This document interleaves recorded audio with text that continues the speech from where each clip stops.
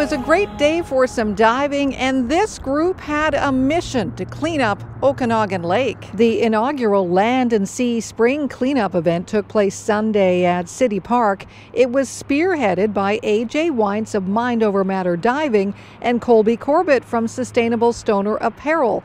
White said they have come across a lot of junk while searching for buried treasure underwater. Like boats, barbecues, masks from this COVID, and a little bit of pop cans and beer cans as well.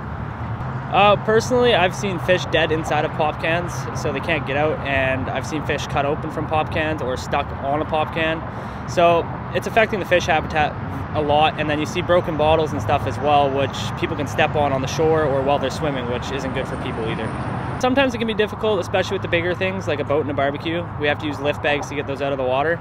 And with that, you have to sometimes have special qualifications depending on the weight of an object. But the pop cans and beer cans, we usually just put them in mesh bags and bring them to the surface. One of those who came out to lend a hand was Faith Ferguson. First of all, because I care about the environment. And second of all, because Kelowna is such a tourist attraction. And with COVID petering out, there's going to be a lot more travelers. People are going to go, okay, well, I'll try something, locally in BC somewhere, and then venture out. And so to me, it's important that our city looks clean. To me, when I've been around the world in other places, I'm impressed when I go in a city and the streets look clean.